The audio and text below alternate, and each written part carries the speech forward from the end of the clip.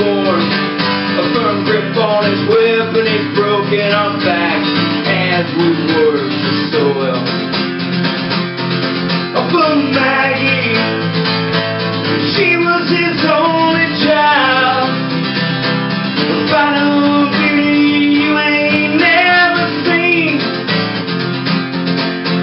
In every glance of her soul, precious in the air I breathe.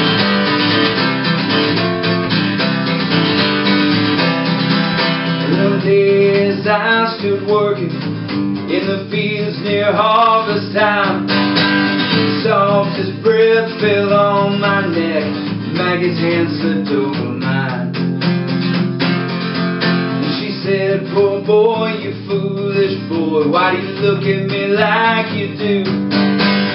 Well, my father didn't notice, you should have put an end to you.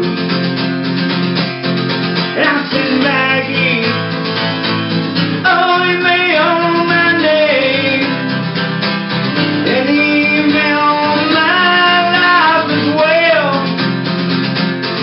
but your slightest touch and my name on your lips, I go smiling through the gates of hell.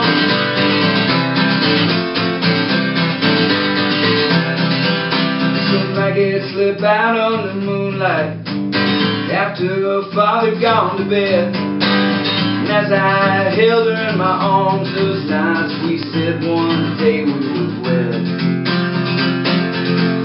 And then one night with tears in her eyes, she said, we gotta get away from here. Her father's married me off to a merchant, and I may never see you again.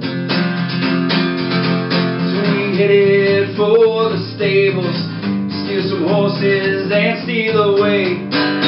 John Allston had followed my Maggie dear, he swore to see my head on the stage. But Maggie stepped between us and to halt her father's advance. She promised that if it spared my life, she would take that merchant's hand. John Allston said he'd spare me, but a lesson he would make of me. When the sun rose up the very next morning, I was tied naked to a tree.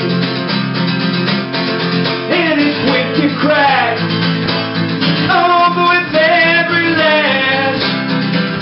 I firmly held my tongue, for no matter the blood, he'd not hear my cry. No, not this Irishman son.